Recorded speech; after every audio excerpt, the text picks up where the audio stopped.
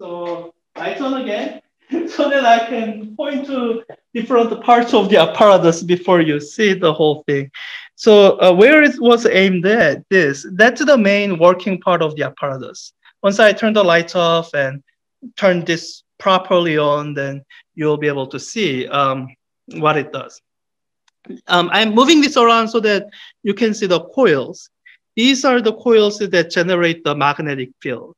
They are in an arrangement called the Helmholtz arrangement. I will have it be part of your lab activity where you go through the analysis of magnetic field due to Helmholtz coil.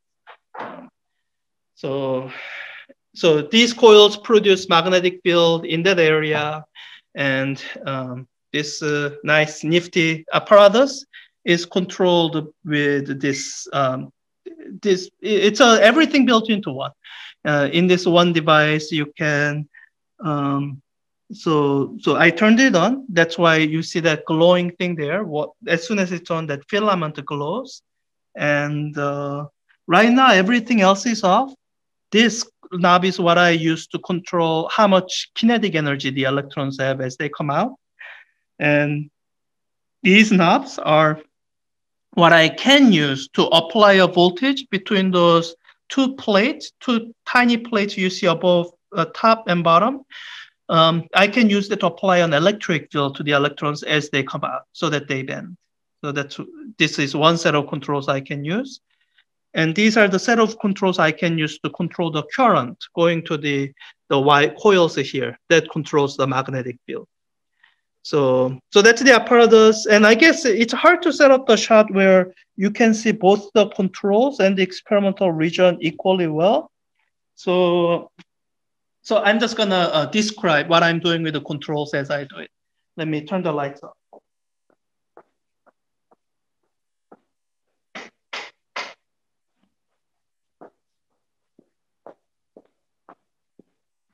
All right, so we are back. So I'm going to increase the kinetic energy of the electrons as they come out, so that you will see a beam of electrons as they come out. On the knob, it actually says accelerating voltage. That's kind of what it is. So the second image is the one in the mirror. Don't get confused by the mirror. And I can bend. So right now it's arranged in a way that it hits the glass pretty quickly. It doesn't go anywhere. I can bend it a little bit using the electric field. So I can turn on the deflecting voltage. Those are the voltage on the plates you see, and use that to bend the beam up. Or if I change the polarity, and I can bend the beam down. So kind of what you'd expect. Oh, this is how your well, not your, if you are living in the 80s, 90s, and early 2000s, and you had a TV, also called the CRT, cathode ray tube, that's how those things work. But most people these days have an LCD TV or OLED or whatever, so it doesn't work. So that's one way to bend, but it's not all that interesting. What we do more with this is applying a magnetic field. And the force that magnetic field applies is different it's different in character, it's different in how it changes as the electron moves. So here so here when I apply so I'm gonna apply the deflecting voltage again. When I apply the deflecting voltage, that's kind of all you saw. It deflected a little bit, and then that's it. Even if I had a larger area over which to apply voltage or apply electric field, it would look like a parabola that falls in the direction of electric field. With the magnetic field, it gets more interesting. So I'm going to now turn on the current to the coils and see what happens. Guess, does the direction matter? I turn the switch to one that says clockwise. Let me turn on the current and see what happens. So this is the path of so ignore the thing in the mirror. I wish I had taken off. I can't take off the mirror, it's glued on. Oh, let me do this. I'm gonna put a paper over the mirror. That way you don't get.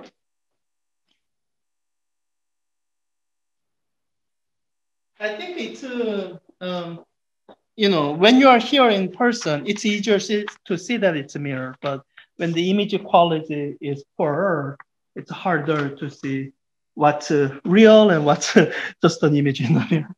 So okay, um, I put a paper over the mirror so you don't see the reflection anymore. So yeah, so this is as I increase the current, you see that the electron is going in a smaller circle.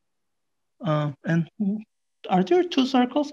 Oh, there are two. Uh, uh, so you actually see two disks, one smaller one and one the larger one. And I guess let me not say too much in case you want to figure it out for yourself. I think I have an explanation why you see that, but I'll just leave that there. But as you turn this, you see those electron beams moving in circle at different radius. This is an illustration of the magnetic force. It causes those charged particles to move in circles. And if I I turn the switch to counterclockwise, then it bends the other way, which is not very interesting here because the glass stops it pretty much immediately.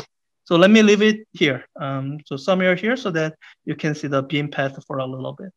So yeah, this is movement of a charged particle under a magnetic field.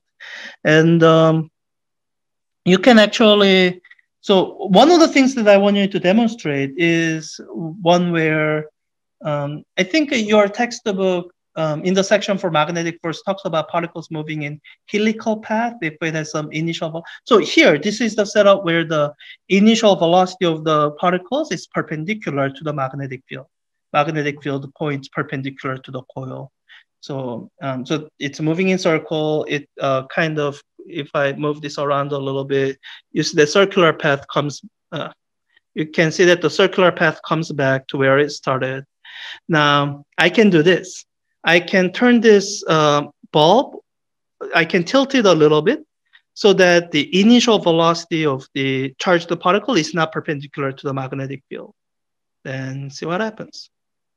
That's the helical path that your textbook talked about. Let me increase the magnetic field a little bit so that there's a more room to for the helical path to happen. So with this increased magnetic field, that's the helical path that the electrons follow. So interesting. So for doing purpose of making measurements for this lab, I would make it sure so that the path falls back to itself. It doesn't follow the weird helical path. So not weird, interesting helical path. So that's pretty much it. I mean, this is a fun lab to do in person, and there's a lot to learn and be careful about measurements. I'll try to capture some aspect of that in the activities that I still need to write up. So for today, what I want you to end with is some demonstration of a magnetic force. I mean, you have some in the recorded lecture videos, but while I have this apparatus, there's actually some things I can demonstrate. So, so this is yeah, you can already see I'm bringing something new. This is a neodymium magnet. It exerts a fairly large magnetic force. It produces a pretty large magnetic field compared to its size. And this is like a bar magnet, more or less. And I can use that to apply force on that ring. Like I can bring one pole closer, reducing the magnetic field, so making it so that the beam doesn't bend as much. Oh, wait, you can't really see it. Yeah, maybe. Or I turned it around and you can increase the magnetic field so that the beam curves more. And there are other fun things you can do. You can I guess this isn't quite strong enough. You can use this magnet to repel the beam. And there's a, I think I posted somewhere about the magnetic bottle. That's the principle.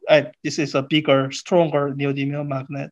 Um, that's there's a principle on which this repulsion works. The current, the curious or the interesting thing here is that this repulsion, it happens with both poles. So right now I have one pole which is repelling the beam away, and now when I turn it around, you can see that it's turned around because the way the beam um, distorts is different. It's the other way, but it's still repelled. It has to do the magnetic field gradient, and it's kind of cool thing. But I think this is easy, better to see and play with it in person. Just looking at it through a video, it's I imagine it doesn't have quite the same impact. The second thing, as long as we are here, I can show you is this light bulb thing. Let me turn the lights on. I think for this part, it doesn't have to be that dark. So let me turn the lights on. I'm gonna turn that off.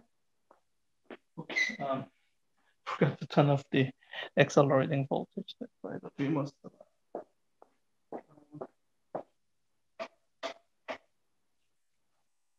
So this light bulb here is it's a demo that's specifically built to illustrate magnetic force on a current carrying wire. This is a bit of an unusual light bulb in that the filament is basically a single strand of wire. So so when you turn it on, you can actually see the, oh, yeah, I was a little bit afraid about this. Okay, I think if I hold it this way, it'll expose correctly. So, so yeah, you can see the filament, the hot filament, and you can, okay, that's where the current carrying wire is. Now, if I bring a magnet nearby, pushing away the compass, if I bring a magnet nearby, you should see that it affects that filament. Maybe a little bit. It's so at DC, it's not quite as easy to see. The demonstration becomes more. Let me just try one more time from the other side.